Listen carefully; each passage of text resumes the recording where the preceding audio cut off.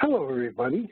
This is Mike Regan, Midwest Account Manager for the NEC Corporation of America, representing the NEC SL1100 telephone system. And I'd like to welcome you to another one in my continuing series of pre-recorded WebEx seminars covering various aspects of the SL1100. And this session is going to be one of my quick hit sessions covering a feature on the SL1100 that we call the SL11 mobile extension. So just a reminder is what mobile extension is.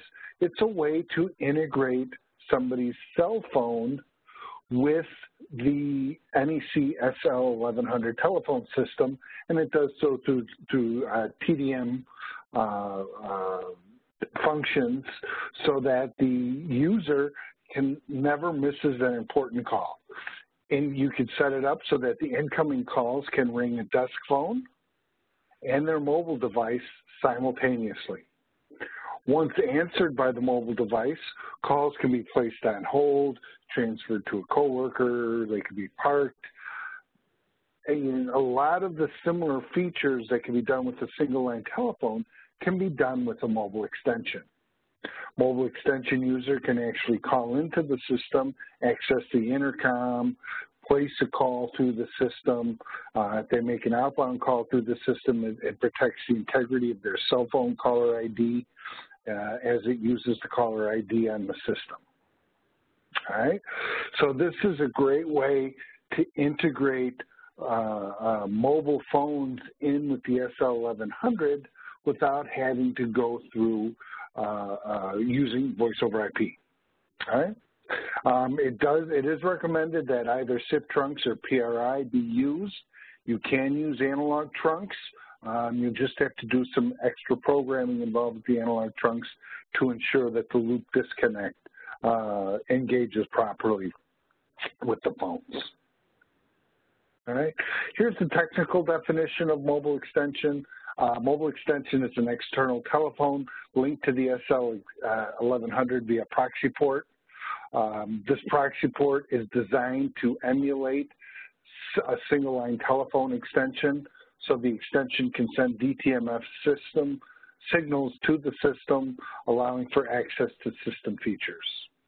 Okay, mobile extension does use an analog port, although it does not require an analog station daughter board to be installed, okay? But it does use up one of the available analog ports on the system, all right? And no physical key set is necessarily required. In other words, it does not have to be paired or twinned with an extension on the system, all right? Each SL1100 comes with 4 mobile extension licenses included in it.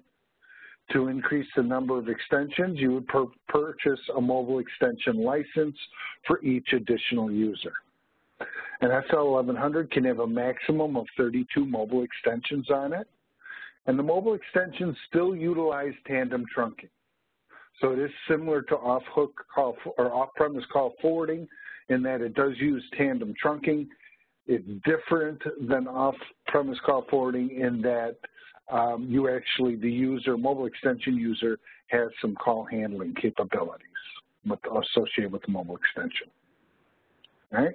But what I really wanted to show you in this little quick hit webinar is to show you the 4 basic steps for programming the SL1100 mobile extension.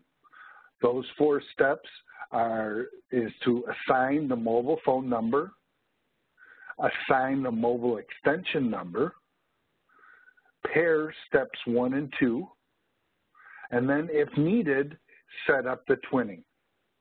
All right. Now, as we go through the next few slides, I will be referencing the standard tab in PC Pro when talking about programming. So let's take a look at step 1. Assign the mobile extension number or the mobile phone number for the mobile extension. To do this, you need to go through an available speed dial bin. To get to that, you go to System, Speed Dials, and Assignments. So we're in Systems, Speed Dial, and Assignments. You choose an unused speed dial bin, 0 through 999.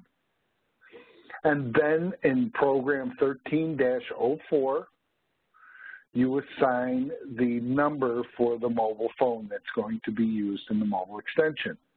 You could also set a name for it as well. You could set a username for it here.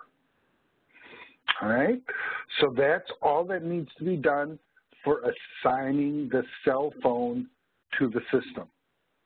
All right, the next step is assign the mobile extension number. Now to do this, we go up to the top of our PC Pro screen and select Filters options. Click on the Filters option tab. When you do that, you will get a list of things over here on your left-hand side of the screen. We want to click on Mobile Extension List. So you click on the Mobile Extension List. Then a pop-up will appear showing all of the available mobile extensions to the system. There will be 32 of them. All right. For this example, we are going to select extension 158. All right. So in extension 158, or we've selected 158. All right. Now what we have to do is pair the first two steps together. All right. So to do this, we go to Stations, Config, and Setup. And then we select our station, which is 158. All right, that's the mobile extension number that we chose in the previous step. We go to program 15-22, which will show up right beneath that, and set the mobile extension speed dial target. Remember, in step 1, we chose speed dial bin 5 for our mobile phone number. So we put in that bin number there, 5. All right. Once these changes have been applied and uploaded, you should now be able to disconnect from the system, go to any extension and dial extension 158, or intercom extension 158, and that mobile phone should ring. If it doesn't, you need to repeat steps 1 and 2. All right. Now the last function is twinning. A common application for the mobile extension feature is this twinning application. And what twinning is the ability to have one's desk phone and mobile extension number ring simultaneously. This is a pretty simple setup. It is done via call forwarding. All right. So in this example, we're going to use extension 103 as our desk set to be twinned with our mobile extension. All right. So we are going to go to Stations, Config, Setup. Once again, that's Stations, Config, Setup. Make sure we select extension 103, and then we scroll all the way down till we hit program 24-09, which is Call Forward Fixed Settings. In our Call Forward type, we want to select from the drop-down menu, Call Forward Both Ring. And then you see you have 4 destinations here. In each one of these destinations, you will enter extension 158.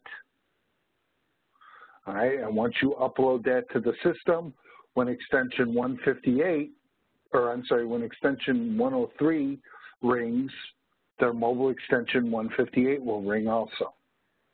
We have one more little step that we need to do to ensure that the voicemail box for the cell phone won't pick up. All right, so what we have to do is we're staying in the same area of programming, Stations, Config, Setup, and up at the top of the screen, now we will choose extension 158. And then we will scroll down to its Call Forward Fixed Settings. But this time for extension 158, in the drop-down menu, we're going to select Call Forward No Answer. All right, Call Forward No Answer. And then in the destination boxes that we have, the 4 destination boxes, we're going to put in the pilot number for the voicemail. In this case, by default, the pilot number is 3999. So we put extension 3999 in these 4 destinations, and then we upload it to the system. We apply it and then upload it to the system. What we have done now is when extension 158 rings and nobody answers it, the user doesn't answer it because they're busy or whatnot, the mailbox for extension 103 will take that call because that's where it was originally transferred to. It was originally transferred to extension 103. All right? So remember, there are really only 4 basic steps to setting up the SL1100 mobile extension. You assign the mobile phone number to a speed dial pin. You assign the mobile extension number. Then you pair steps 1 and 2. And then you set the twinning parameters if needed. All right? Remember, if you need help with any of this, you should be registered at our NTAC website, or you can call tech support at 1-800-452-4632. All right? Don't forget, we also have sales support available to you, as well as NEC Financial Services for leasing. And then our live calendar is up on the NTAC website as well that shows all the different webinars that we have scheduled. Right. There's your account manager map. So if you have any questions about this feature or any other feature, I cover the Midwest. And then here's a roster of all of our account managers in the areas that they cover. I thank you for taking the time to view my YouTube channel and to view this WebEx covering the NEC SL1100 mobile extension. Be on the lookout for more of these quick hit WebExes to hit my, my YouTube channel, and I will alert you when they do. I thank you for taking the time to view this. I'm Mike Regan, Midwest Account Manager for NEC Corporation of America, representing the NEC SL1100 phone system. I thank you for viewing, and have a great day.